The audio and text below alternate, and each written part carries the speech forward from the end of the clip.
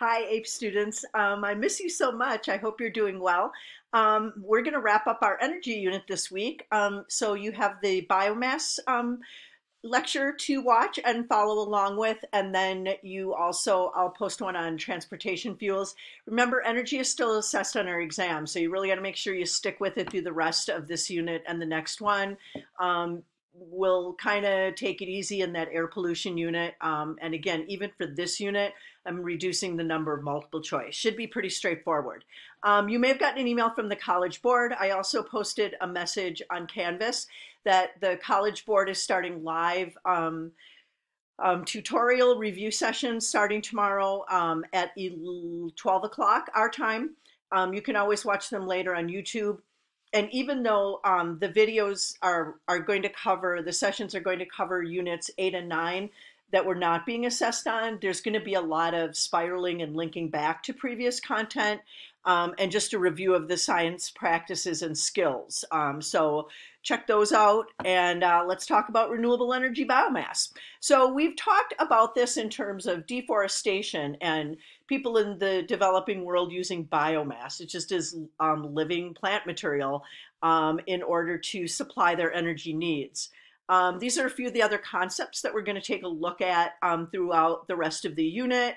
Oh, remember, you still have your energy flow chart. It's been a long time. And you should be filling that part in on biomass, so you make sure that you get the nitty gritty of like how we get biomass fuels, but certainly the advantages and disadvantages of it. Okay, so we got to back up a little bit, and we're going to look at where the ethanol comes from. We hear about like gasohol or ethanol from biofuels, and the ethanol ultimately comes from glucose. So to kind of keep this all straight, we have to just review where the glucose came from. So remember, those sugars are a product of photosynthesis. I have inorganic carbon dioxide in the atmosphere. It combines with water vapor, and I form these amazing sugar molecules and oxygen. I take that sugar then, and I ferment that. Yeast are able to break that sugar down. And in the process of doing that, they create ethanol and carbon dioxide. So they have both the word and the chemical equation there. Most ethanol for biofuel in the United States comes from corn. Brazil uses a lot of sugarcane because that's what they grow. That idea of using a locally grown feedstock for getting my ethanol product is going to become super important here in a little bit.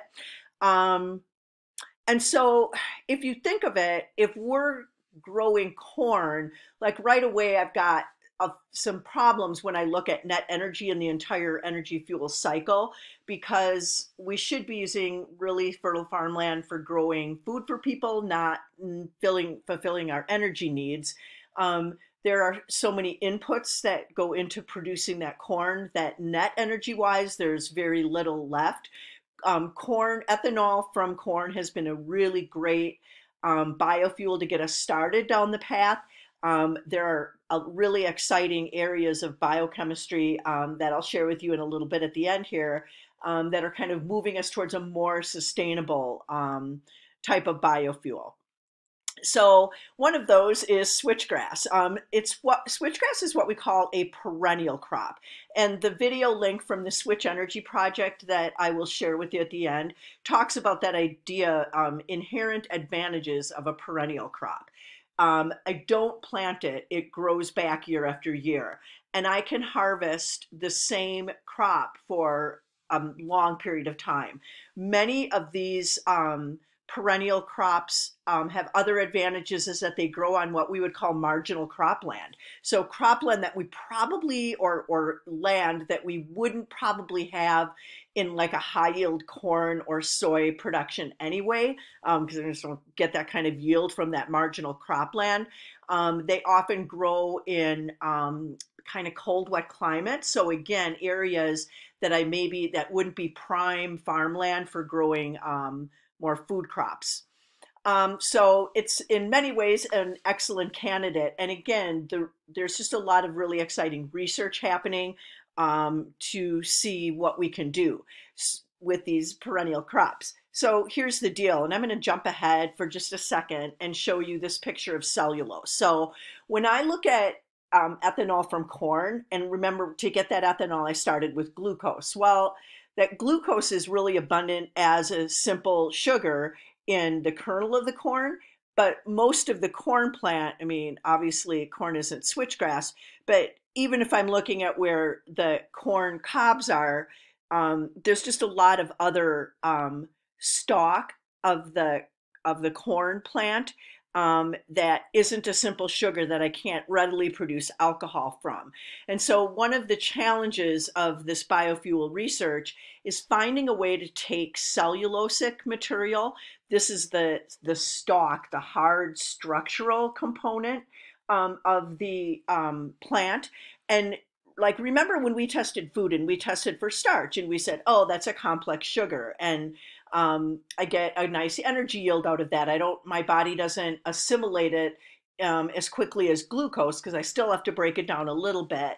But remember, we can't eat cellulose because we don't have enzymes. These are all glucose molecules. I just have to get the linkages that hold all the glucose molecules together in that polysaccharide. I have to have an enzyme that will break that linkage. And when you take biochemistry in college, you'll learn about alpha and beta linkages. And you can just kind of inherently see that this is like an up sort of linkage, and this linkage off of this carbon of this point in the sugar is kind of down. So I get kind of just a different chain. It looks a little bit different. And we have the kind of enzymes, we create enzymes that can break these linkages. Cows have symbiotic bacteria, microbes in their gut, just like termites have symbiotic microbes in their gut that can break these beta linkages. They have the enzymes that can break these beta linkages. So that's why they can break down cellulose. So the bottom line is, if we could find a way, a lot of the ethanol or biofuel research is to be able to get this ethanol product not just out of simple sugars, but out of that cellulose. So I can do it. We could do this in the lab, and we would have had done some testing of that had we still been in school. But to scale that up, I think, as you're seeing for any renewable energy, we just need to keep pushing on that research and development, and we keep getting better and better and are able to scale that up larger and larger so that it becomes efficient, so that my net energy I have a good net energy yield. Again, right now with corn, I have a low net energy yield because of all the inputs needed to produce the corn to begin with. So what happens after, some other sources we could look for then, this is a really big, exciting area of research is what we would call microalgae. And there's just a diagram here. You can show how the process of breaking down the algae cell in order to get the lipids out of there, to get the fat molecules out of there, just like we have corn oil and things like that. So that's a pretty exciting field of research. Here's one of the biggest misconceptions and problems that students have when they write about things like this on the national exam is that, like, the question will say, almost justify a claim or something that biofuels produce no carbon dioxide. Well, you have to understand that technically they don't, but I still have to burn that ethanol that I create. So this is the chemical formula for ethanol. I think we had it drawn out in its molecular structure here. Oh, no, we didn't. But this is just 2 carbons with 5 hydrogens hooked around that. And I've got this alcohol or OH group that I would have at the end of that. And it still is just like any other hydrocarbon as far as I'm concerned in terms of putting it in my car engine and combusting it in my internal combustion engine, is that I still have to oxidize that. I still have a combustion reaction of my ethanol, and all hydrocarbon combustion processes produce carbon dioxide. The deal is that this is the same molecule of carbon dioxide that plant just took out of the atmosphere during photosynthesis, right?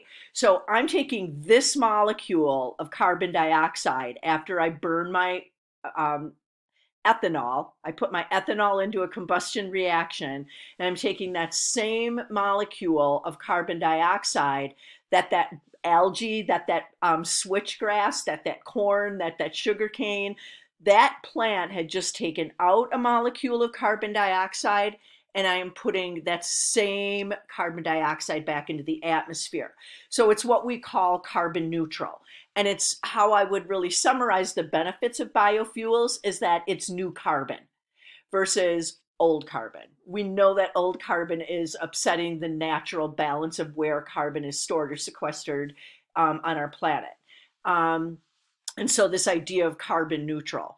I just want to do, oh, this is the biofuel lab we were going to do. We were going to look for evidence of cellulosic enzyme activity, but there is a link here to the switch energy thing on biofuels. It's a 4-minute video, really exciting fields of research, and there's a lot that goes on at UW-Madison. Hey, see you tomorrow, guys. Love ya.